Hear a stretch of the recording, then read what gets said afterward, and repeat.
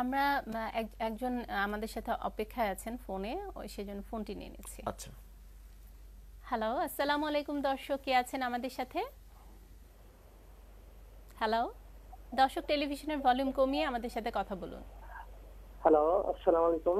ওয়ালাইকুম সালাম দর্শক, আমরা সবাই শুনতে পাচ্ছি। পরিচয় দিয়ে সমস্যার কথা বলুন। আসসালামু আলাইকুম। জি ওয়ালাইকুম সালাম ওয়া রাহমাতুল্লাহ। আপনার সমস্যাটা বলুন, আমরা শুনতে পাচ্ছি।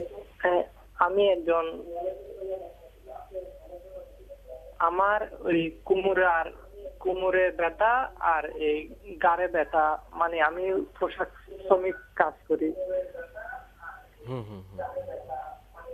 আপনি কি মেশিন চালান না কি করেন, দাঁড়িয়ে থাকেন না বসে বসে? মেশিন চালাই আমি। আচ্ছা, এই ব্যথা কি ঘাড়ের ব্যথা হাতে যায় বা কোমরের ব্যথা পায়ের দিকে যায়? মেশিন চালাই পায়ে বসে। সেটা বুঝতে পেরেছি। ঘাড়ের ব্যথা কি হাতে যায় এবং কোমরের ব্যথা কি পায়ের দিকে যায়? কোমরের ব্যথা আর গাড়ে ব্যথা। আচ্ছা জি, ধন্যবাদ, আমি বুঝতে পেরেছি আপনাকে। যায় না। ধন্যবাদ আপনাকে। আমি যেটা বলছিলাম যে ব্যথা মুক্ত থাকতে আসলে আমাদের করণীয় কি? এই যে উনি গার্মেন্টস পেশাজীবী, উনি দাঁড়িয়ে বা বসে টানা কাজ করে এবং সামনে ঝুঁকে এবং একই অবস্থানে একই পশ্চার। এই যে একই পশ্চার মানে একই অবস্থান, আমরা পশ্চার বলতে হিউম্যান অবস্থান, হ্যাঁ, লম্বা সময় ধরে একই কাজ regular due to long activities of posture, তখন আমাদের শরীরে কিছু মাংসপেশি, কিছু সফট টিস্যু, কিছু লিগামেন্ট, কিছু আমাদের ইভেন কি আপনার হার্ট টিস্যুগুলা, জয়েন্ট, এগুলা কিন্তু স্ট্রেস পড়ে সারাক্ষণ, আর বাকিগুলা রিল্যাক্স। এবং এই দীর্ঘ সময় এই গার্মেন্টস শ্রমিক বলেন বা যারা যতই পেশাজীবী যারা আছে, যারা একই অবস্থানে কাজ করে, তাদের কিন্তু মাইক্রো ট্রমা হতে থাকে ভিতরে এবং প্রদাহ, ইনফ্লামেশন হতে হতে হতে হতে দেখা যায় যে ব্যথা বেদনা দেখা দেয়, যার বাস্তব প্রমাণ হচ্ছে উনি। তো এই জন্য আমাদের এই জিনিসগুলো জানতে হবে। জি, আমরা গার্মেন্টস কাজ করতে হবে, ডাক্তারি করতে হবে, ইঞ্জিনিয়ারিং করতে হবে, সবই করব, কিন্তু আমার ওই পেশাটা বা ওই কাজের ক্ষেত্রে আমার বসার নিয়ম, কাজের নিয়ম, বা ওই আমাকে কি কি এক্সারসাইজ করা দরকার, কি কি অ্যারোবিক নন অ্যানারোবিক এক্সারসাইজ, বা লাইফস্টাইলটা কেমন হওয়া উচিত, ঘুম কতটুকু হওয়া উচিত, খাবারটা কি হওয়া উচিত, এই জিনিসগুলো যদি আমরা না জানি, তাহলে দেখা যাবে যে নতুন নতুন আমাদের রোগী বাড়তে থাকবে বা একটা সুস্থ মানুষ অসুস্থ হয়ে যাবে।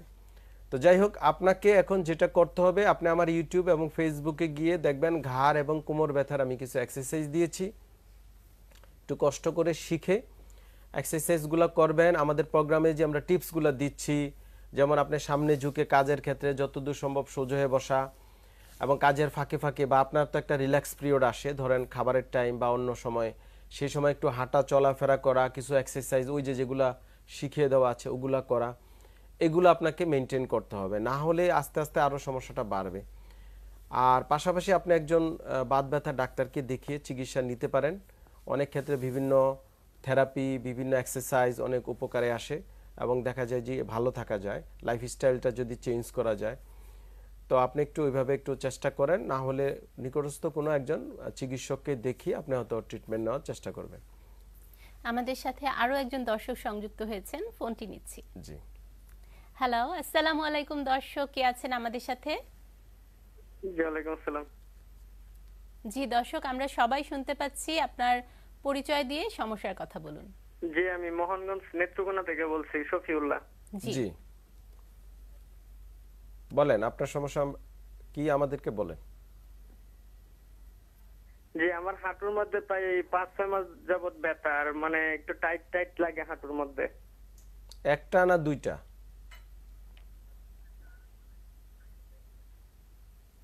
আপনার কি এক হাঁটুতে না দুই হাঁটুতেই?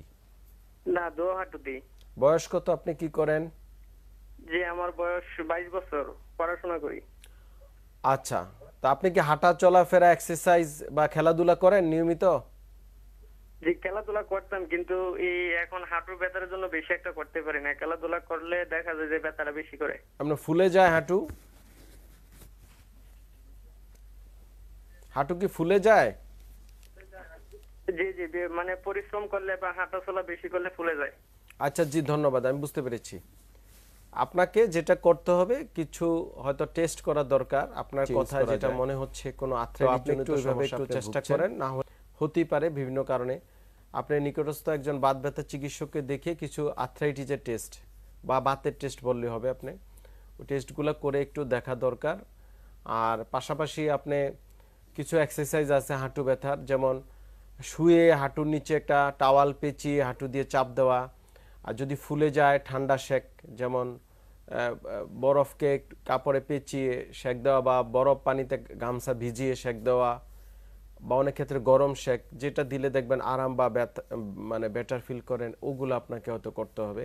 তবে আমার কাছে মনে হয় আর্থ্রাইটিস জনিত সমস্যা যেহেতু ফুলে যে আপনি বলছেন, সেক্ষেত্রে ডায়াগনোসিস করা দরকার ব্লাড টেস্টের মাধ্যমে, দেন ট্রিটমেন্ট দিলে আশা করি আপনি ইমপ্রুভ হয়ে যাবেন। তবে আপনার স্বাভাবিক জীবনযাপন চলাফেরা এগুলা যদি আপনি করতে পারেন, বা যদি দেখেন কিছু খেলাধুলা করলে কোনো সমস্যা হয় না, এগুলা কিন্তু কন্টিনিউ করবেন, মানে বন্ধ করবেন না। পাশাপাশি যারা দীর্ঘ সময় ধরে ডায়াবেটিসে ভুগছেন, তাদের সাধারণত কি ধরনের ব্যথা বেদনাগুলো হয়ে থাকে বা কেন হয়?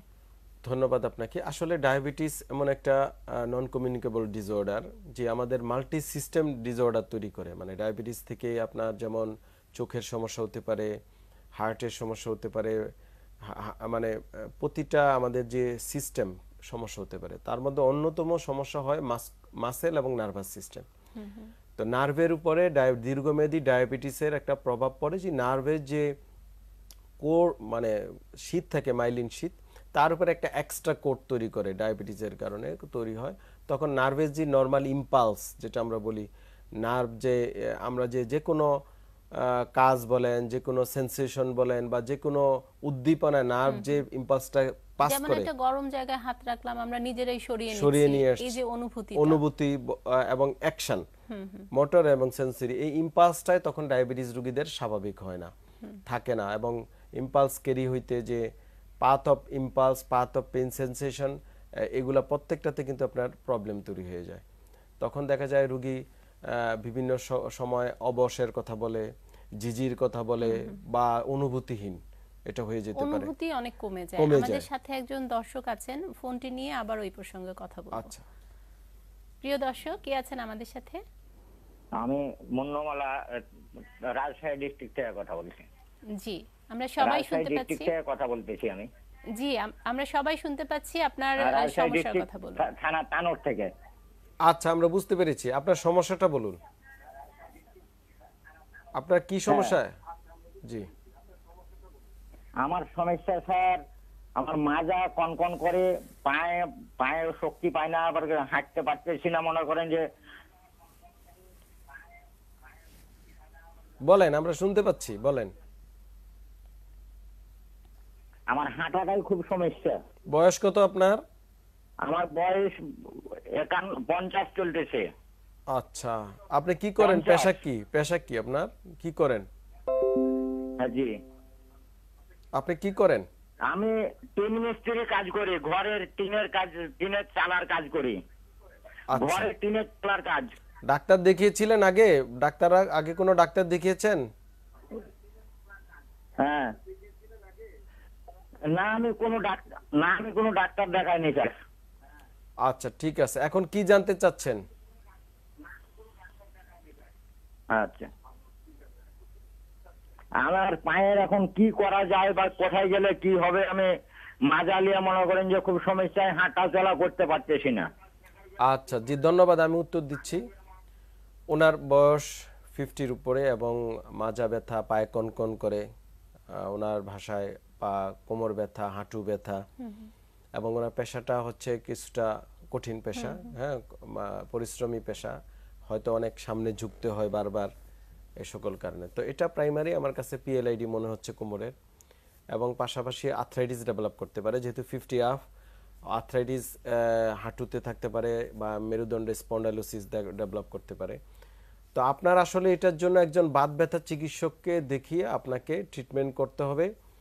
আপনি দুবেলা গরম সেক দিতে পারেন, আর পাশাপাশি ভিটামিন ডি এবং ক্যালসিয়াম ট্যাবলেট এগুলা খেতে পারেন, এবং কিছু ব্যায়াম আমি দিয়েছি ইউটিউব, ফেসবুকে, ওই ব্যায়ামগুলো শিখে আপনি করে দেখতে পারেন। আর নিয়মগুলা, আপনার কাজের ধরন, আমরা বারবার বলছি যে সামনে ঝুঁকে কাজ না করতে, ভারী কিছু উত্তোলনে সাবধানে, বসে দেন উঠানো, এই যে নিয়মগুলো আমাদের আমার আমার যে ইউটিউব এবং ফেসবুকে প্রচুর লিফলেট দেওয়া আছে, দেখবেন ওগুলা একটু দেখবেন, নিয়ম শৃঙ্খলাগুলা বা আর্গোনমিক্স বলি আমরা, এইগুলো একটু মেনে চলেন এবং আপনার বাত ব্যথা একজন চিকিৎসককে দেখিয়ে আপনার সম্ভবত মেরুদণ্ডের এমআরআই আর কিছু ব্লাড টেস্ট করে দেখতে হবে, দেন ট্রিটমেন্টে যেতে হবে। আমরা কথা বলছিলাম যে ডায়াবেটিসে যারা ভুগছেন তাদের যে বিভিন্ন ধরনের ব্যথা হয়, অনুভূতি কমে যায়, সেই বিষয়গুলো নিয়ে। জি, এটা আমরা ডায়াবেটিক নিউরোপ্যাথি বলি, যেটা নার্ভের প্রবলেম হয় এবং পাশাপাশি মাসেলও প্রবলেম হতে পারে। মাসেলের বিভিন্ন ক্র্যাম্পিং টাইপের পেনের কথা বলতে পারে বা বোধহীন টাইপের পেনের কথা বলতে পারে। তো ডায়াবেটিস এটা হচ্ছে আপনার নার্ভাস সিস্টেম এবং মাস্কুলোস্কেলেটাল সিস্টেম ডিসঅর্ডার। আর এমন কোনো সিস্টেম নাই যেমন ডায়াবেটিক রেটিনোপ্যাথি, অনেক সময় চোখ অন্ধ হয়ে যেতে পারে। অনেক মানে পুরা বডিতেই ডায়াবেটিস জনিত শারীরিক সমস্যা দেখা দিতে পারে, যে জন্য ডায়াবেটিসকে বলা হয় সকল রোগের মা। মানে ডায়াবেটিস থেকে অনেক রোগ তৈরি হয়, কিন্তু যদি এটা নিয়ন্ত্রণে রাখা যায় তখন এই কমপ্লিকেশনস গুলো হয় না। অবশ্যই অবশ্যই। এই জন্য ডায়াবেটিস, আমরা যেমন ব্যথা রোগীদের ডায়াবেটিস থাকলে আমরা ফার্স্ট টার্গেট করি যে আপনার you should control your diabetes, যে আপনার ডায়াবেটিসটাকে কন্ট্রোল করেন। সেই জন্য যদি ডায়াবেটোলজিস্টের পরামর্শ লাগে, ইনসুলিন লাগে বা ওষুধ লাগে বা এক্সারসাইজ বা ডায়েট কারেকশন করে সেটা আমাদের দ্রুত কন্ট্রোল করতে হয়। আমরা এই বিষয়টি নিয়ে আরো কথা বলবো। একজন দর্শক প্রবাস থেকে ফোন করেছেন, তার ফোনটি নিয়ে নিচ্ছি। হ্যালো, আসসালামু আলাইকুম দর্শক, কে আছেন আমাদের সাথে? ওয়ালাইকুম আসসালাম রাহমাতুল্লাহি ওয়া বারাকাতুহু। আমি বলছিলাম সিঙ্গাপুর থেকে হাবিবুর রহমান। জি দর্শক, আমরা সবাই শুনতে পাচ্ছি, আপনার সমস্যার কথা বলুন। আমার সমস্যাটা আমার বাম পায়ে হাঁটুমালার নিচে গত 15 দিন আগে হঠাৎ করে প্রচুর ব্যথা হয়। হাঁটু যে আছে, হাঁটুটার নিচে যেখানে আমরা নামাজ পড়তে গেলে ভর দেই এবং লাগে, এবং উঠতে গেলে সেজদা থেকে উঠতে গেলে যেখানে ভরটা পড়ে আর কি, ভাতটা পড়ে ওইখানে আর কি বেশ একটু গোটাপোনা বড় আকারে ফুলছে, তোলার পরে ওখানে ব্যথা। এখন আমি এখানে একটা ডাক্তার দেখাচ্ছি, ডাক্তার দেখানোর পর ওরা বলছে কিছু ব্যথার ওষুধ, কিছু অন্যান্য ওষুধ দিয়েছে, ডেলি বলছে যে আস্তে আস্তে ঠিক হয়ে যাবে এবং 2 মাস লাগবে, হয়তো 1-1.5 মাস 2 মাস লাগবে ঠিক হয়ে যাবে। কিন্তু আমি এটা নিয়ে ভীতিতে আছি যে পরবর্তীতে কোনো সমস্যা হয় কিনা। ব্যথা, পায়ের ব্যথা এখন কমে গেছে, পা এখন খোলা নাই, সবই ঠিক আছে, কিন্তু ওই জায়গাটা যেন এরকম বড় টিউমার জাতীয় এরকম ফুলে আছে এবং ওর ভিতরে মনে হচ্ছে হার্ড শক্ত শক্ত নরম আর কি, হালকা হালকা নরম। ওরা কি এক্সরে করেছিল? ওই জায়গার এক্সরে করেছিল ডাক্তার সাহেবরা? এক্সরে করতে, ডাক্তারে এক্সরে করতে এখানে। হ্যাঁ, এক্সরে তো যদি কোনো বৃদ্ধি থাকে দেখা যাওয়ার কথা। ওখানে কিছু হয় নাই। আচ্ছা আচ্ছা আচ্ছা, ঠিক আছে। এখন আমার কাছে কি জানতে চাচ্ছেন আপনি? এখন আমার এটা কি ধরনের সমস্যা হতে পারে আর কি, এটা কোন ধরনের? আমার কোনো আঘাত পায় নাই, কোনো কিছু হয় নাই, হঠাৎ আর কি ব্যথা থেকে ফুলা থেকে আমি ওষুধ পানি খাইছি, সব ঠিক আছে, এখন ব্যথা নাই, তবে ফুলা আছে জিনিসটা, জায়গাটা জায়গায় বুঝতে পেরেছি। আমার কাজের সময় অনেক সময় এমন ধরনের একটা ওখানে আমি চিন্তি কাটতে এমন ধরনের। আমি বুঝতে পেরেছি আপনার কাজের ধরনে কি আপনি কোনো হাঁটু গেড়ে, আমি বুঝতে পেরেছি আপনার কাজের ধরনে কি আপনি কোনো হাঁটু গেড়ে বসে কোনো কাজ করতে হয় ফ্লোরে? ফ্লোরে অনেক সময় নামাজ তো পড়ি, নামাজ ছাড়া সবসময় 5 ওয়াক্ত নামাজ পড়ি ইনশাআল্লাহ। ফ্লোরের তো হাঁটু গেড়ে নামাজ ছাড়া সবসময় 5 ওয়াক্ত নামাজ পড়ি ইনশাআল্লাহ। কাজ অনেক সময় আমি ইলেকট্রিক্যাল কাজ করি, তো হাঁটু গেড়ে নামাজ কালাম পড়তে হয়, অনেক সময় ফ্লোরে বসে হাঁটু গোড়া দিয়ে করতে হয়। জি জি জি জি জি, আমি বুঝতে পেরেছি। ধন্যবাদ আপনাকে। আপনার এটা নিয়ে তো ওরিড হওয়ার কোনো কারণ নাই। এটা আমরা অনেক সময় কিছু কাজ আছে যেন নিলিং পজিশনে করে অনেকে, যেমন টাইলসের কাজ, বা যে উনি হয়তো সবসময় করে না, মাঝে মাঝে করে। আমরা যখন নামাজে সেজদা যাই আমাদের হাঁটু কিন্তু ফ্লোরে গাঁটতে হয়। ওই যখন গাড়া হয় আমরা কি করি, আমরা জায়নামাজ ইউজ করি, সফট জায়নামাজের কারণে বা সব জায়গায় ওই জায়গাটা ইনজুরি হয় অনেক সময়। যারা ওই যে দীর্ঘ সময় নিচে বসে সামনে ঝুঁকে বা ওই জায়গায় প্রেসার দিয়ে কাজ করে নিলিং অবস্থায়, তাদের এখানে একটা ইনফ্লামেশন প্রদাহ হতে হতে হতে আমরা এক্সরে করলে তখন দেখা যায় যে একটু অস্টিওফাইট ডেভেলপ করেছে বা হালকা একটু হাড় বেড়ে গিয়েছে। তো আপনার এটা ভয়ের কোনো কারণ নেই। ডাক্তার সাহেবরা যেভাবে চিকিৎসা দিচ্ছে চলতে থাকুক। আপনি ওই যে হাঁটু গেড়ে, যেমন নামাজের সময় যে জায়নামাজটা ইউজ করেন সেটা কিন্তু সফট কিনে নেবেন, একেবারে সফট, একটু মোটা দেখে। আপনি ফ্লোরে ডাইরেক্ট নামাজ পড়তে যাবেন না, ওই সফট জায়নামাজে নামাজ পড়বেন এবং কাজের সময় আপনি দরকার হয় নি সাপোর্ট ইউজ করতে পারেন। সামনে দেখবেন সফট বিভিন্ন ফোমের জিনিস কিনতে পাওয়া যায় কাজের সেফটি গার্ডের জন্য, হাঁটুতে দিয়ে আপনি গেড়ে কাজ করতে পারেন। ওই জিনিসগুলো আপনি একটু মেনটেন করলে হবে, এটা বড় কোনো খারাপ কিছু না, বা কোনো ক্যান্সার টিউমার বা অন্য কিছু না। এটা হয় অনেকের, হতেই পারে গ্রোথ বলি আমরা, এক্সট্রা গ্রোথ, এটা নিয়ে আপনার টেনশনের কিছু না। পাশাপাশি আপনি হাঁটুর বিভিন্ন ব্যায়াম আছে, যেমন সাইক্লিং করবেন, কোয়াড্রিসেপস মাসেলের স্ট্রেনথেনিং এক্সারসাইজ ইউটিউবে গিয়ে দেখবেন, আমারও ব্যায়াম দেওয়া আছে, অন্য ডাক্তারদেরও। শুয়ে শুয়ে হাঁটু ভাঁজ করা, সোজা করা, হ্যাঁ, উঁচু জায়গায় বসে পা উঠানো নামানো, এই কোয়াড্রিসেপ স্ট্যাটিক স্ট্রেনথেনিং এই জাতীয় এক্সারসাইজ এগুলো আপনি করেন, এটা নিয়ে আপনি শুধু ভয় পাওয়ার কোনো কারণ নেই। আমরা আবারও কথা বলবো একটা বিরতি থেকে ফিরে। আচ্ছা, প্রিয় দর্শক, আপনারা দেখছেন ডিপিআরসি অ্যাডভান্স পেইন ট্রিটমেন্ট। এবার নিচ্ছি ছোট্ট একটি বিরতি, ফিরছি কিছুক্ষণের মধ্যে, আমাদের সাথেই থাকুন।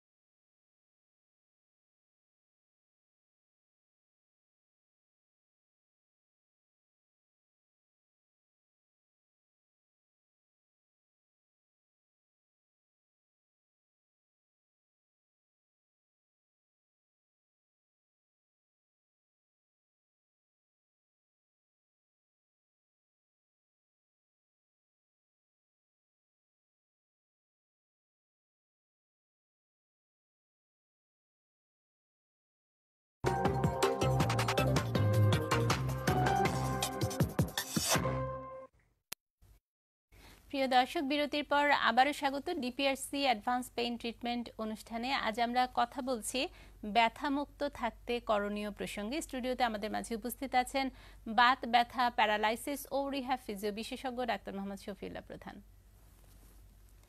আমরা বিরতির আগে কথা বলছিলাম যে বিভিন্ন ধরনের যে আমাদের ব্যথা হচ্ছে, আর্থ্রাইটিস আছে, বিভিন্ন ধরনের আর্থ্রাইটিসের কারণে ব্যথা হচ্ছে, যারা ডায়াবেটিসে ভুগছেন তাদের আবার আরেক ধরনের সমস্যা হচ্ছে, সেই বিষয়গুলো। ধন্যবাদ আপনাকে। আসলে ব্যথা আমি এর আগে বলছি অনেক কারণ আছে, অনেক কারণের মধ্যে তো আর্থ্রাইটিস অন্যতম। আমাদের শারীরিক বিভিন্ন কাজকর্ম, চলাফেরা, আমাদের বিভিন্ন আঘাত পাওয়া, পেশাগত কারণ, তারপরে হচ্ছে খাবার, লাইফস্টাইল, এসব কারণেই কিন্তু ব্যথা হয় এবং পাশাপাশি মানসিক সমস্যা থেকেও ব্যথা হতে পারে। আমরা কমন যে রোগীগুলো বেশি পেয়ে থাকি, সবচেয়ে বেশি, তার মধ্যে অন্যতম হচ্ছে আমাদের মেরুদণ্ডের সমস্যা, যেমন ডিস্ক প্রলাপস। এটা হচ্ছে বেশিরভাগই হচ্ছে পেশাগত কারণ। সেটা কাজের মেরুদণ্ডের ব্যথায় একেবারে ঘাট থেকে শুরু করে পিঠে, কোমরে, সব জায়গায় কিন্তু ব্যথা হয়। এবং কমনলি কোনটা হয় বেশি এবং সেটাই বা কেন হচ্ছে? ধন্যবাদ আপনাকে। আসলে মেরুদণ্ডে কমন লাম্বার স্পাইন মানে কোমর এবং ঘাড়, সার্ভাইকাল স্পাইন, এই দুই জায়গায় কমন বেশি ব্যথা হয়ে থাকে। কোমরের মধ্যে L4-5S1 এবং ঘাড়ের মধ্যে 5-6-7, 4-5-6-7, এই কয়েকটা লেভেলে ডিস্ক প্রলাপস হওয়ার প্রবণতাটা বেশি থাকে। আর মূল কারণটা হচ্ছে ওই জায়গাগুলা কাজের হোক বা কোনো আঘাত পেলে হোক, যে কোনো কারণে একটা মানে ওই স্পাইনের ওই অংশটা হচ্ছে একটা ট্রানজিট পয়েন্ট, এমন একটা পয়েন্ট যে পয়েন্টে আপনার প্রেসার পড়ে সবচেয়ে বেশি, যার কারণে ওই পয়েন্টগুলোতে প্রি-এলআইডি বা ডিস্ক প্রলাপস হওয়ার সম্ভাবনা সবচেয়ে বেশি থাকে। আমরা যে কমন ইয়াং রোগী হতে শুরু করে যে কোনো রোগী, মোস্ট অফ দা যে কমন এখন কজ দেখা যাচ্ছে যে ডিস্ক প্রলাপস, এর মূল কারণটি হচ্ছে ওই কয়েকটা ডিস্কে কাজের কারণে হোক, ইনজুরি হোক বা যে কোনো কারণেই হোক, ওখানে কম্প্রেশন হয়ে ডিস্কগুলো আস্তে আস্তে ফেটে যায়। ফেটে গিয়ে স্পাইনাল কর্ড বা নার্ভে কম্প্রেশন হয়। সেম ঘাড়ের ক্ষেত্রেও হইতেছে একই কারণ। সেটা শোয়ার কারণ হতে পারে, বসার কারণ হতে পারে, আঘাতের কারণে হতে পারে, যে ওই পয়েন্ট কয়েকটা ডিস্ক বেশি ভালনারেবল অবস্থা থাকে, যার কারণে প্রলাপস হয়ে যায়। তো এই ডিস্ক প্রলাপসটা আমাদের মেরুদণ্ড ব্যথার একেবারে কমন একটা কারণ। তাছাড়া আমাদের অনেক সময় ফ্যাসেট জয়েন্ট থাকে, যে উপরের বোনসের সাথে নিচের বোনস পিছনে যে অ্যাটাচমেন্ট থাকে বা লাগানো থাকে, একটার উপরে তো একটা বসানো, সামনে অংশ পিছনের অংশে ফ্যাসেট জয়েন্ট তৈরি করে তারা। এই ফ্যাসেট জয়েন্টেও অনেক সময় ইনফ্লামেশন হয় বা প্রদাহ হয়। তাছাড়া এই মেরুদণ্ডগুলোকে বাইন্ডিং করার জন্য বিভিন্ন লিগামেন্ট থাকে, সফট টিস্যু, সেখানেও প্রদাহ হতে পারে, ইনজুরি হতে পারে, ছিঁড়ে যেতে পারে, লিগামেন্ট টাইট হয়ে যেতে পারে। তার উপরে থাকে আপনার মাসেলসগুলো এবং ফ্যাসা, ডিপ ফ্যাসা, তারপরে সুপারফিশিয়াল ফ্যাসা, মাসেল, এগুলো কিন্তু বিভিন্ন কারণে আপনার ইনজুরি হোক বা স্পাজম হয়ে যেতে পারে, স্পেইন হয়ে যেতে পারে, তখন কিন্তু স্পাইনে ব্যথা হতে পারে, ওগুলো শক্ত হয়ে যায়। আর পাশাপাশি যেহেতু ডিস্ক প্রলাপ যদি হয় বা অনেক কারণে নার্ভ রুট কম্প্রেশন হতে পারে ডিউ টু অস্টিওফাইট, যেমন অনেক সময় বয়স বাড়ার সাথে সাথে মানুষের যখন এইজিং প্রসেস হয় তখন এমনিতেই আর্থ্রাইটিস ডেভেলপ করে, ডিজেনারেটিভ আর্থ্রাইটিস, যেটা আমরা স্পন্ডাইলোসিস বা অস্টিওআর্থ্রাইটিস বলে থাকি। তখন কিন্তু ওখানে ক্ষয় হওয়ার কারণে আবার অস্টিওফাইট ডেভেলপ করে, মানে হাড়টা বেড়ে যেতে পারে। তো অস্টিওফাইট যখন বেড়ে যাওয়া যে বলা হয়, আসলে এটা কেন হয়, মানে কি দিয়ে ওটা বড় হচ্ছে? যে বলে যে একটু ঠোঁটের মতো দেখা যাচ্ছে বা এক্সরে যখন করা হয়, আসলে অ্যাকচুয়ালি বিষয়টি কি? বিষয়টি হচ্ছে আমাদের নরমাল যে একটা হিউম্যান বডিতে যে বোনস থাকে, বোনসের উপরে তার একটা কভার থাকে। যখনই কোনো ইনজুরি হয়, ইনফ্লামেশন হয়, প্রদাহ হয়, ওই বোনস এবং তার নিচের বোনস, এই দুইটার মাঝখানে যে ইন্টারভার্টেব্রাল ডিস্ক বা কার্টিলেজ অথবা বোনসের উপরে যে কভারিং পেরিওস্টিয়াম, এই পেরিওস্টিয়াম প্রদাহ হতে থাকে, ইনফ্লামেশন, ক্ষয় হতে থাকে আস্তে আস্তে আস্তে। যখন ক্ষয় হতে থাকে তার কভারটা তো থাকে না বোনসের ওই জায়গাটা, তখন বোনস এই কভারটা পূরণ করার জন্য সে নিজে গ্রোথ করে, নিজেই আন্ডারলাইন বোনটা নিজে থেকেই গ্রোথ হয়। এই বোন যখন গ্রোথ হয় তখন সে ইরেগুলার গ্রোথ করে, সে ওই জায়গায় শুধু গ্রোথ করে। তাহলে পুরো বডিটাতে সে গ্রোথ না করে ক্ষয়ের জায়গাটাতে সে গ্রোথ করে টু রিকভার দা তার যে ক্ষয়টা হলো, তখনই ওই গ্রোথটা দিস ইজ অস্টিফাইড। এই গ্রোথটা তখন কি করে, লিগামেন্টকে পিয়ার্স করে, ইনজুরি করে, নার্ভকে কম্প্রেশন করতে পারে। চমৎকারভাবে আপনি ব্যাখ্যা করেছেন বিষয়টি খুব সহজভাবে। আমাদের সাথে একজন দর্শক অপেক্ষায় আছেন, ফোনটি নিয়ে নিচ্ছি। হ্যালো, আসসালামু আলাইকুম দর্শক, কে আছেন আমাদের সাথে? জি, আমি সুজন পাবনা থেকে বলছি। জি হ্যালো। জি, আমরা দর্শক, শুনতে আমরা পাচ্ছি। সবাই শুনতে পাচ্ছি। আপনার সমস্যার কথা বলুন। যে সমস্যা হচ্ছে, আমার ঘাড়ে এক সময় ব্যথা হয়, বেশ কিছুদিন আগে, মাস তিনেক আগের থেকে। তো এই ব্যথাটা হওয়ার পর পর আবার দেখি আমার পায়ের দিকে, গোড়ালির দিকে ব্যথা হয়, এবং নামাজ পড়তে গিয়ে আপনার হচ্ছে তালুর উপরে গোড়ালির ওখানে বেশ অনেকখানি ফুলে যায়। ফুলে যাওয়ার পরে আমি ডাক্তার শরণাপন্ন হই, এবং ডাক্তার দেখে বলে যে এটা আর্থ্রাইটিস। একটা মেডিসিনের পাবনাতে দেখায়, তো বলে যে আর্থ্রাইটিস এর ওষুধপত্র উনি দেন, কিছু পরীক্ষা নিরীক্ষা করেন, কিন্তু উনি কর্টান আর মেথোটেক্স দিল।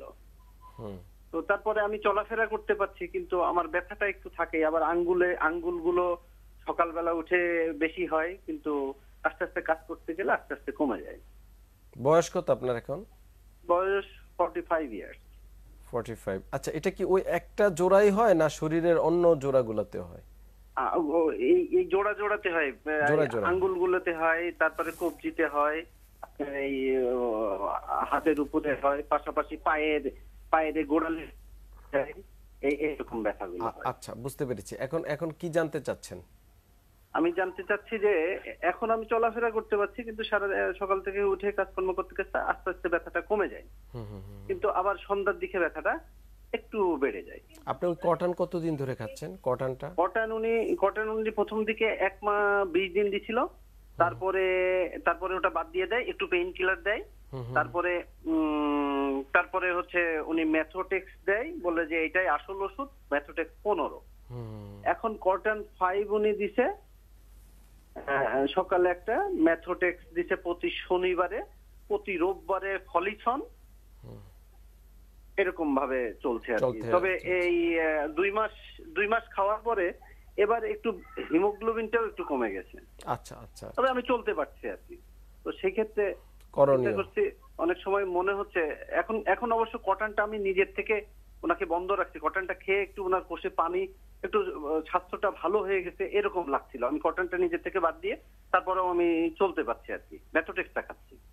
জি জি, ধন্যবাদ। আমি বুঝতে পেরেছি আপনার এটা এক প্রকার আর্থ্রাইটিস, সেটা ঠিক আছে, ডাক্তার সাহেবের চিকিৎসা সবই ঠিক আছে, কিন্তু ওই যে স্টেরয়েড যেটা কটনটা, এটা আপনি ইচ্ছামতো নিজের মতো করে খাবেন না। অবশ্যই ওনার পরামর্শ ছাড়া ওষুধ আপনি খেতে যাবেন না। আর যেভাবে ডাক্তার সাহেব ওষুধ দিয়েছে ওইভাবে আপনি খেতে থাকেন, এতে এত হতাশ হওয়ার কোনো কারণ নেই। প্রয়োজন হলে আপনি ওনাকে বলে একটা পেইন কিলার নিতে পারেন, যে কোনো ন্যাপ্রক্সেন বা উনি দিবে যে কোনো ইন্ডোমিথাসিন বা গ্যাস সাথে একটা অ্যান্টি আলসারেন্ট ওষুধ, ওটা মাঝে মাঝে খেতে পারেন। আর মিথোটেক্সের যেহেতু উনি দিয়েছে অবশ্যই এটা চলবে, ওনাকে না জিজ্ঞেস করে বন্ধ করবেন না। আর পাশাপাশি আপনি ফিজিওথেরাপি নিতে পারেন, লোকালি কোথাও কোনো ফিজিওথেরাপি চিকিৎসক থাকলে কিছুদিন আপনি একটু থেরাপি নেন, এবং সবসময় নরম জুতা পায়ে দিবেন। আর এই ওষুধ এই রোগটাকে একটু ফলো আপ করতে হবে, আপনাকে 3 মাস পর পর ব্লাড টেস্ট করে দেখতে হবে কি পরিস্থিতি আছে, ওইভাবে আপনাকে একটু ফলো আপে রাখতে হবে কয়েক বছর। আশা করি ইনশাল্লাহ এটা আস্তে আস্তে আপনার মানে আপনার নিয়ন্ত্রণে আসবে। রোগের নিয়ন্ত্রণে তখন আপনার নিয়ন্ত্রণে চলে আসবে। আর এই ওষুধের অনেক পার্শ্ব প্রতিক্রিয়া আছে, আবার ওষুধের উপকারিতা আছে। সো এটা ডাক্তার ছাড়া নিজে নিজে ওই যে মন চাইলো কটন খেলেন, মন চাইলো মিথোটেক্সের ছেড়ে দিলেন, হ্যাঁ, ইচ্ছা মতো এটা করা যাবে না। আপনি ডাক্তারের সরাসরি পরামর্শে চিকিৎসা চালিয়ে যান। চিকিৎসা ঠিক আছে আপনার, আলহামদুলিল্লাহ ভালো। আর পাশাপাশি আপনি একটু এক্সারসাইজ করতে পারেন, কুসুম গরম পানিতে পা ডুবিয়ে নাড়ানো, বা হাতের আঙ্গুল যেসব জোড়াগুলো ব্যথা হয়, কুসুম গরম শাওয়ার নিতে পারেন, একটু রোদে মানে রোদ লাগাতে পারেন আধা ঘন্টা 1 ঘন্টা প্রতিদিন, সাঁতার কাটা, একটু এক্সারসাইজ করা, হ্যাঁ, অ্যারোবিক রিল্যাক্সেশন এক্সারসাইজ, এইভাবে আপনাকে এই রোগটাকে স্বাভাবিক নিয়ন্ত্রণে রাখতে হবে। আর এটা নিয়ে এত মানসিক কোনো দুশ্চিন্তা করার কোনো কারণ নেই। আসলে যখন দেখা যায় যে একটা মেডিসিন অনেক দিন ধরে খেতে হয়, অনেকের মনে এই প্রশ্নটা চলে আসে যে কবে সে এটা বাদ দিতে পারবে, কবে এটা থেকে মুক্তি পাবে।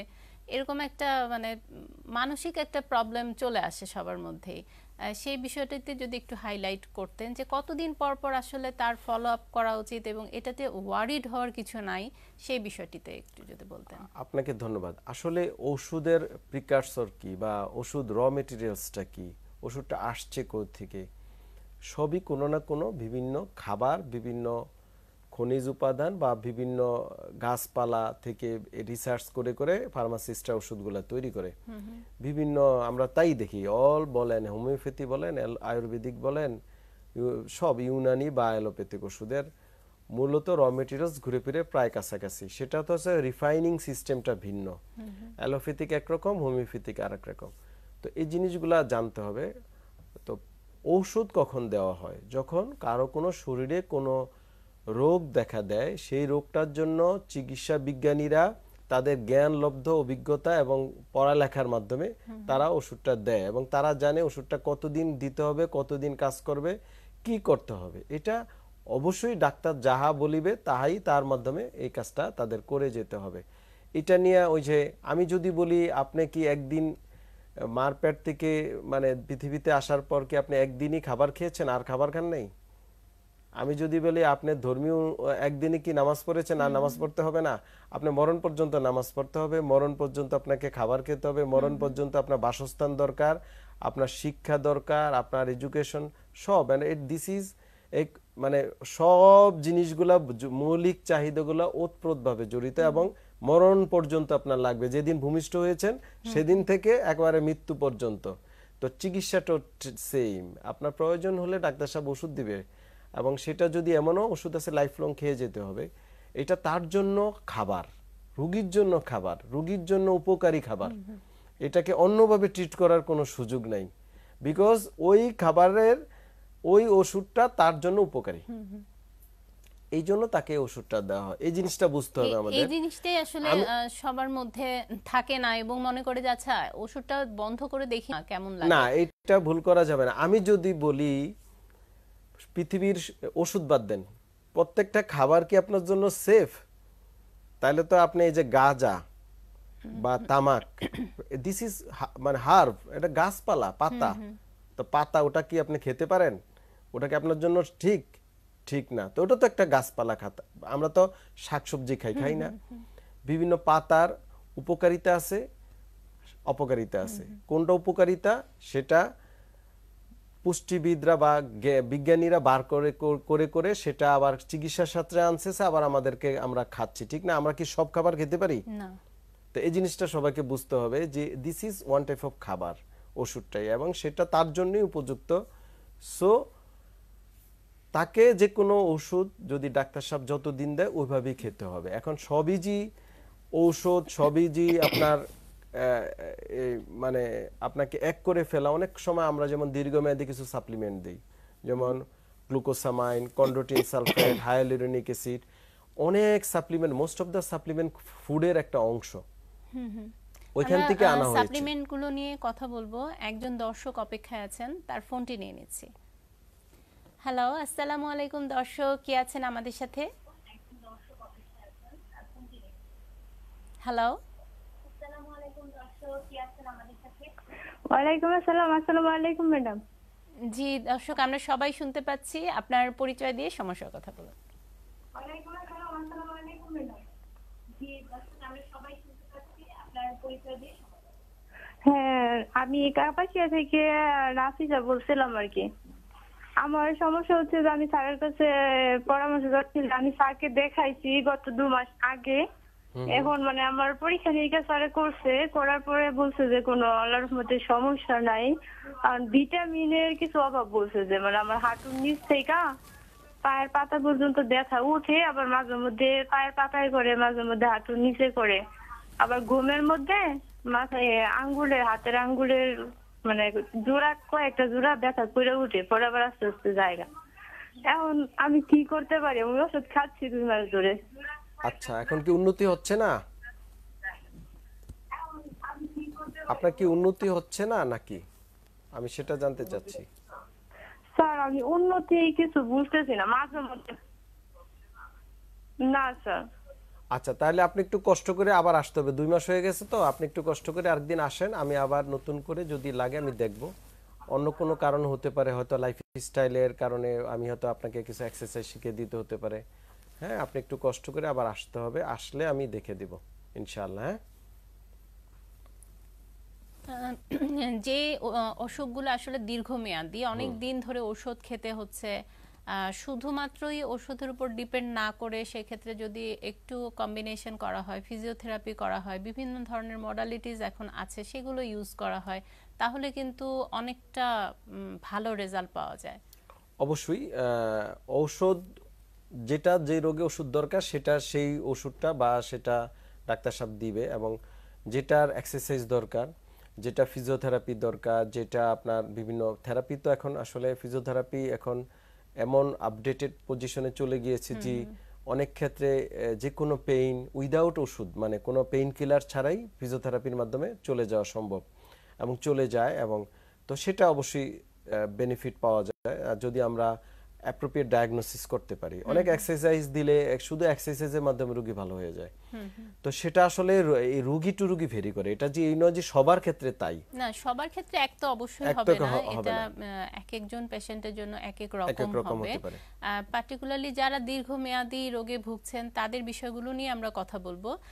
একটা বিরতির সময় হয়ে গেছে। আচ্ছা, প্রিয় দর্শক, আপনারা দেখছেন এসসিটিভির সরাসরি সম্প্রচারিত স্বাস্থ্য বিষয়ক অনুষ্ঠান ডিপিআরসি অ্যাডভান্স পেইন ট্রিটমেন্ট। এবার নিচ্ছি ছোট্ট আরেকটি বিরতি, ফিরছি কিছুক্ষণের মধ্যে, আমাদের সাথেই থাকুন।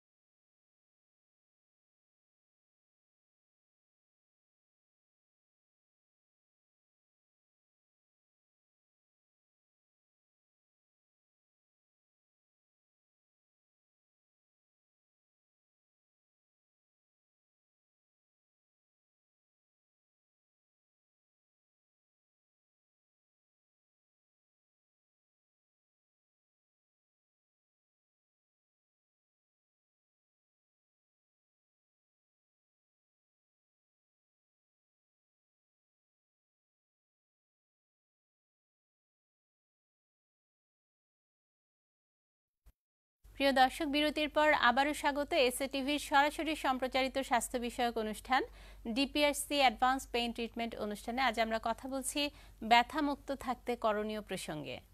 এই বিষয়ে কথা বলবার জন্য স্টুডিওতে আমাদের মাঝে উপস্থিত আছেন বাত ব্যথা, প্যারালাইসিস ও রিহ্যাব ফিজিও বিশেষজ্ঞ ডাক্তার মোহাম্মদ শফিউল্লাহ প্রধান। আমরা বিরতির আগে কথা বলছিলাম আসলে ইন্ডিভিজুয়াল পেশেন্টের ক্ষেত্রে ইন্ডিভিজুয়াল প্ল্যান আসলে দরকার, তার ট্রিটমেন্ট প্ল্যান আলাদা আলাদাভাবে করতে হয়। সেম যদিও থাকে তার সিমটমস, কিন্তু দেখা যাচ্ছে তার অকুপেশনটা ভিন্ন, সেই ক্ষেত্রেও কিন্তু আমাদের ট্রিটমেন্ট প্ল্যানটা ডিফারেন্ট হয়ে যায়। এই যে ডিফারেন্ট প্ল্যান করা হয় বিভিন্ন ইন্ডিভিজুয়াল পেশেন্টের ক্ষেত্রে, সেই বিষয়টি নিয়ে কথা বলব। আপনাকে ধন্যবাদ। আসলে ব্যথার তো এর আগে বলছি যে অনেক কারণ আছে। যদি কারণটা হয় আর্থ্রাইটিস জনিত, আবার আর্থ্রাইটিসেরও টাইপস আছে, বিভিন্ন প্রকার আর্থ্রাইটিস আছে, তো সেই অনুযায়ী আমাদেরকে হয়তো ট্রিটমেন্ট প্রটোকল তৈরি করতে হয়। আর একটা রোগী যে শুধু আপনার একটা স্পেসিফিক জোড়ার ব্যথা নিয়ে আসে তা না। একটা রোগী দেখা যায় যে কারো ঘাড় ব্যথা আছে, হাঁটু ব্যথা আছে, গোড়ালি ব্যথা আছে। তো ঘাড় ব্যথার কারণটা দেখা যাচ্ছে যে হয়তো ডিস্ক প্রলাপস, আবার গোড়ালি ব্যথার কারণ হয়তো ক্যালকিনিয়াল স্পার। তো দুইটা ট্রিটমেন্ট মানে সিস্টেমটাই ভিন্ন। আবার অনেকের ক্ষেত্রে ব্যথা চলাফেরা কমে যায়, যে বলে যে চলাফেরা কমে যায়, আমরা ব্লাড টেস্ট করে বা বিভিন্ন অ্যাসেস করে দেখা যায় কিছু পাওয়া যাচ্ছে না, ঘুমালে বা রেস্টে থাকলে তার ব্যথা বেড়ে যায়। তখন বুঝতে হয় যে দেখা যায় রেস্টে কমে, আবার কারো দেখা যায় রেস্টে থাকলে বেড়ে যায়। তো তখন হয়তো আমরা অন্যভাবে আমাদের হয়তো সাইকোলজিক্যাল কোনো অ্যাসেসমেন্টের প্রয়োজন হয়, যে সেখান থেকেও ব্যথা আসতে পারে, সাইকোসোমাটিক ডিসঅর্ডার হতে পারে। পেইনের মানে আসলে কোনো নির্দিষ্ট সীমা নাই, গণ্ডি নাই, আর কোনো দেশ নাই যে এই দেশে বেশি ওই দেশে কম, এরকম এটার কোনো মানে ভূ জিওগ্রাফি কিছুই মানে না। এটা যে কোনো সময় যে কোনো লোকের যে কোনো কারণে হতে পারে।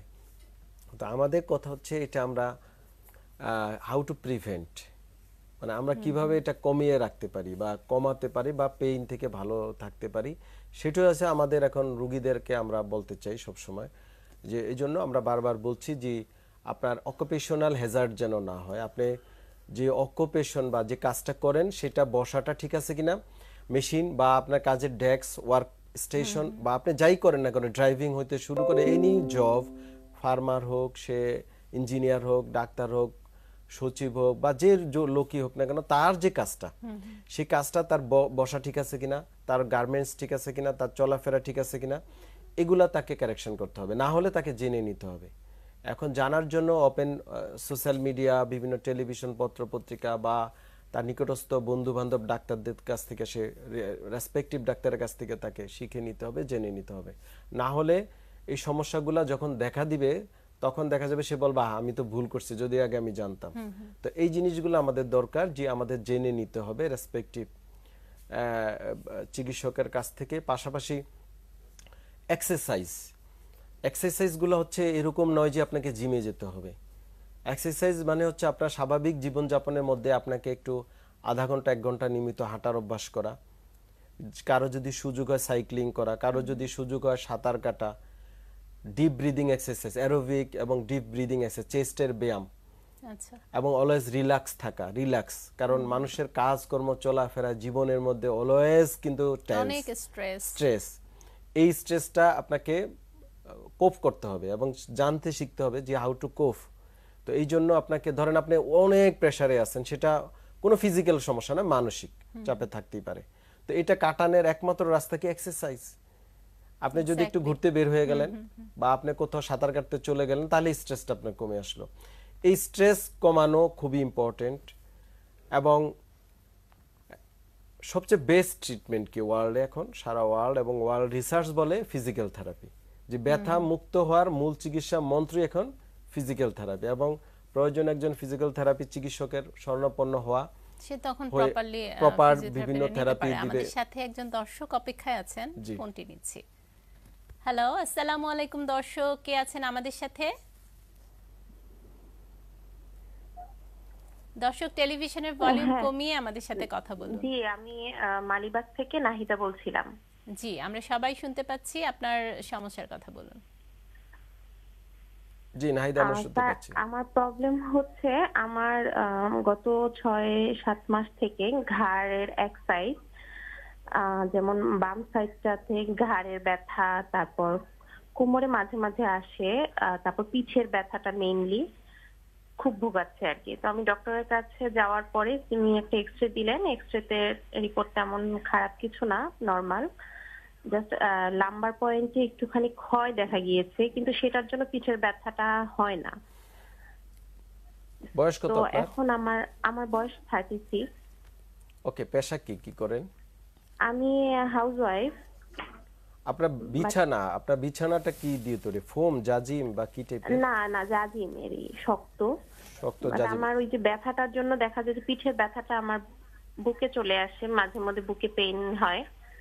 তো আমি অনেক ডক্টর দেখিয়েছি, ওনারা আমাকে শুধু পেইন কিলার দিয়েছেন আর ক্যালসিয়াম ওষুধ দিয়েছেন, কিন্তু আমার কোনোভাবেই ব্যথাটা মানে কমছে না। আচ্ছা শুনেন, আপনার যে বিছানাটা, এই বিছানাটা আপনি যখন শোন তখন কি বিছানাটা চেপে যায়, দেবে যায়, মানে উঁচু নিচু হয়ে যায় কিনা, না নাকি উঁচু সমান নিচু থাকে? হয় না স্যার, উঁচু নিচু হয় না, ঠিক থাকে? এটা সমানই থাকে, একটু শক্ত। বালিশ কয়টা ব্যবহার করেন? একটা একটু উঁচু, মানে আমি একদম নিচু শুতে পারি না, আবার বেশি উঁচুতে আমার ঘাড়ে প্রবলেম হয়। আচ্ছা, পারিবারিক কাজ তো করতে হয়, ধরেন জি জি, কাটাকাটি সবই করতে হয়। পারিবারিক কাজ সব করি। জি ধন্যবাদ, আমি বুঝতে পেরেছি। ওনার প্রবলেমটা আসলে এক্সরে দিয়ে আসবে না। হ্যাঁ, এইখানে আমাদের একটা মানে ডায়াগনোসিস টুলস ইউজ করি আমরা। অনেকের কথা যে ডায়াগনোসিস টুলস মানে কেন এমআরআই, সিটি স্ক্যান আমরা চলে যাই বা কিছু, ঠিক না? ধরেন এক্সরের ভূমিকা কি? X-ray can only find heart tissue alignment, আমরা দেখতে পারি। হ্যাঁ, অনেক সময় রুট দেখতে পারি, সেটা ঠিক আছে, কিন্তু রুটে তো আমরা নার্ভ দেখতে পারি না, যে নার্ভটা আসলে কি অবস্থা। সফট টিস্যু এক্সরে দিয়ে ডিটেক্ট করা কখনো সম্ভব না। তো হার্ট টিস্যু কি, একটা মানুষের হিস্ট্রি থাকতে হবে যে সে পড়ে গিয়েছিল, অ্যাসাল্ট, আঘাত পেয়েছিল, যে কোনো ভাবে হোক, এরকম কোনো হিস্ট্রি এই রোগীর নাই। তো এই রোগী কি স্বাভাবিক জীবনযাপন করছে, তো একে এক্সরে দিয়ে আপনি কিছু পাবেন না। এই রোগীকে সরাসরি এমআরআই চলে যেতে হবে। এইখানে হচ্ছে ডায়াগনোসিস টুলসটা আপনার ইউজ করতে হয়। এখানে রোগীর দুইটা লাভ, এক হচ্ছে ওনার খুব দ্রুত ডায়াগনোসিস হয়ে যাবে, উনি কিন্তু এখনো জানে না যে কি হয়েছে, কিন্তু উনি কষ্ট পাচ্ছে, বুকে শ্বাসকষ্ট হয়, এখন বুকে ব্যথা হয়, পিঠে ব্যথা হচ্ছে। আর দুই হচ্ছে ওনার সময়টা কমে যাচ্ছে, রোগটা বাড়তেছে না। আর এক্সরে একটা রেডিয়েশন হ্যাজার্ড আছে, এক্সরে রেডিয়েশন হ্যাজার্ড অবশ্যই আছে, আপনি জানেন, আপনি একজন ডাক্তার, কিন্তু বেটার এমআরআইটা অনেক কোনো রেডিয়েশন হ্যাজার্ডটা নাই। সো এখানে সেফ। তো এই জিনিসগুলো আমাদের চিন্তা করতে হবে, এবং হয়তো এমআরআইটা একটু কস্টলি, এটা সত্য কথা, কিন্তু এই যে রুগী এক্সরে করলো, ওষুধ খেলো অনেক দিন, এখানে একটা কস্ট যাচ্ছে, সময় যাচ্ছে, রুগী ভালো হচ্ছে না, এখানে একটা কস্ট বেনিফিট সে পাবে যদি আমার এটা ডাইরেক্ট করে ফেলে। তো কনফার্ম হওয়া যায়, যেহেতু কনফার্মেটরি ডায়াগনোসিসটা হচ্ছে, এই রোগীর জন্য এমআরআইটা বেটার। মানে এই জন্য আমার মনে হয় আপনি একটা এমআরআই করে ফেলেন। আর পাশাপাশি আপনার কাজগুলো আপনি তো অলরেডি বুঝতে পেরেছেন, আমাদের প্রোগ্রাম হয়তো দেখেন নিয়মিত, যে বসা, যেমন আপনারা পারিবারিক কাজগুলো করেন যেভাবে নিচে বসে, ওগুলা না করে ওগুলো একটু চেঞ্জ করার চেষ্টা করেন, একটু হাঁটেন। আপনারা হয়তো হাঁটেন না, আমাদের শহরের মা বোনরা তো হাঁটার কোনো পরিবেশও নাই, অথবা হাঁটার সুযোগ হয় না বিভিন্ন কারণে। এই অভ্যাসটা আপনাদের করতে হবে। হ্যাঁ, হাঁটার স্লোগান আপনারা আনেন, মানে একটা টাইম নিজেকে দেন যেন হাঁটতে পারেন, হাঁটেন, দেখবেন অনেকাংশে এই সমস্যাগুলো কমে আসবে। এক্সারসাইজ দরকার আপনাদের। আর আমি কিছু ব্যায়াম দিয়েছি, ইউটিউবে দেখবেন, ফেসবুকে back strengthening, pelvic floor muscle exercise. Not only যে আমার ব্যায়াম দেখতে হবে তা না, আপনি ইন্টারনেটে সার্চ দিলে পেয়ে যাবেন, কিগাল এক্সারসাইজ বলে, বা pelvic floor muscle exercise, back muscle strengthening exercise, তারপরে হচ্ছে কোর স্টেবিলিটি এক্সারসাইজ, তারপরে হচ্ছে আপনার ক্যাট অ্যান্ড ক্যামেল এক্সারসাইজ। দেখবেন এগুলো কমন পাওয়া যায় ইউটিউবে, ফেসবুকে, বা বিভিন্ন গুগলে সার্চ করলে। ওগুলো আপনি একটু করেন, ব্যথার মলম দেন, ডিপ ব্রিদিং এক্সারসাইজ, এগুলো অনেক উপকারী, যে বুকের ব্যথার জন্য, বুক চেস্ট ইয়ার জন্য। আর হাঁটাটা হচ্ছে আপনার জন্য সবচেয়ে বেস্ট আমার কাছে মনে হয়। আর ওই বসা, শোয়া, আপনার পারিবারিক কাজগুলো একটু চেঞ্জ আনেন, আশা করি এটা ঠিক হয়ে যাবে। তারপরে একটা এমআরআই করে ফেলবেন, কারণ আপনার স্বাস্থ্য, আপনার শরীর, আপনার জীবন আপনার জন্য প্রিয়, এটা আপনি আইডেন্টিফাই করে ফেললেন যে আসলে বড় কোনো সমস্যা আছে কিনা। অ্যাকচুয়ালি যেটা হয় যে অনেক কাজের ভিড়ে আসলে নিজের টেক কেয়ারটা করা হয়ে ওঠে না, কিন্তু সেটারও একটা ভীষণ রকম গুরুত্ব রয়েছে। এটাই আমাদের দেশের মানুষের ঘাটতি। এটা আপনার সাথে আমি একমত যে এটা আমাদের দেশের মানুষের একটা বড় ঘাটতি। আমাদের দেশের মানুষ শুধু কেবল কাজের ক্ষেত্রেও মানে অন্যর জন্য কি করবে সেটাই ব্যস্ত, আবার অন্য নিয়েও চর্চা করা নিয়ে ব্যস্ত, নিজের নিয়ে কিন্তু ব্যস্ত খুব কম। হয়তো যারা মা বোনরা আছেন, ওনারা তো বাচ্চাদের নিয়ে ব্যস্ত, পরিবার নিয়ে ব্যস্ত, তার পরিবারটা কিভাবে ভালো থাকবে, বাচ্চারা কিভাবে ভালো থাকবে, সারাদিন ওঠেই কিভাবে একটা ভালো খাবার তৈরি করে দেওয়া যায়, মা চিন্তা করে সারাদিন, কিন্তু পাকটা কিভাবে ভালো হবে। হ্যাঁ, কিন্তু নিজের শরীরে যে যে একটু এক্সারসাইজ দরকার, নিজে যে রোগ তৈরি করতেছে বসে বসে, ওই সময়টা বা জ্ঞান চিন্তা মানুষের মাথায় আসে না। পুরুষদেরও এটা হয়, তার ফ্যামিলিটা ভালো থাকবে কিভাবে, আর্ন করার জন্য পাগল হয়ে যায়। হ্যাঁ, কিন্তু নিজের খবর নাই যে আমার একটু রিক্রিয়েশন দরকার, আমার একটু রিল্যাক্সেশন দরকার, আমার একটু এক্সারসাইজের দরকার, বা আমাকে একটু অ্যাসেস করার দরকার ডাক্তারের মাধ্যমে। এটা আমাদের দেশে একটু ঘাটতি আছে, তবে আগের চেয়ে ইমপ্রুভড। এখন অনেকেই সচেতন, তো এই সচেতনতাটা হচ্ছে আমাদের হচ্ছে জরুরি বেশি। কারণ আমরা কেবল রুগী দেখব যখন রোগ হওয়ার পরে, এটা কত রোগী দেখা যাবে, আমাদের অনেক জনগণ, ঠিক না, ওই পরিমাণে আমাদের ডাক্তার কম, সাপোর্ট কম। তাছাড়া এত রোগ হবে কেন? আমাদের পৃথিবীর অনেক দেশে অনেক রোগের, মানে আমাদের মতো এত রোগের টেন্ডেন্সি কম। আমাদের যে পরিমাণ রোগী দেশে, অন্য দেশে এত রোগী নেই। যেটা হয় যে যদি সচেতন থাকে মানুষ, প্রিভেনশনের দিকে যেতে পারে। যেগুলো ডিজিজ প্রিভেন্টেবল সেটা প্রিভেন্ট করা উচিত, আর যেগুলো আছে যে হ্যাঁ শুধুমাত্র ট্রিটমেন্ট ছাড়া আর কিছু গতি নেই, সেটা তো ট্রিটমেন্ট করতেই হবে। Maximum preventable. সুতরাং আমাদেরকে সচেতন হতে হবে এবং প্রিভেনশনের দিকে বেশি জোর দিতে হবে। আমরা অনুষ্ঠানের একেবারেই শেষ প্রান্তে চলে এসেছি। আপনাকে অসংখ্য ধন্যবাদ জানাচ্ছি এসসিটিভির পক্ষ থেকে। আপনাকে অনেক ধন্যবাদ, এসসিটিভির দর্শক, কলাকৌশলী সবাইকে অসংখ্য ধন্যবাদ। প্রিয় দর্শক, এই ছিল আমাদের আজকের আয়োজনে। আপনাদের ব্যথামুক্ত সুস্থ জীবনের প্রত্যাশায় বিদায় নিচ্ছে আজকের মতো। দেখা হবে আগামী পর্বে নতুন কোনো বিষয় নিয়ে। সে পর্যন্ত সবাই ভালো থাকুন, সুস্থ থাকুন। এই অনুষ্ঠানটি পুনঃপ্রচার করা হবে আজ রাত 2টায়। ধন্যবাদ সবাইকে।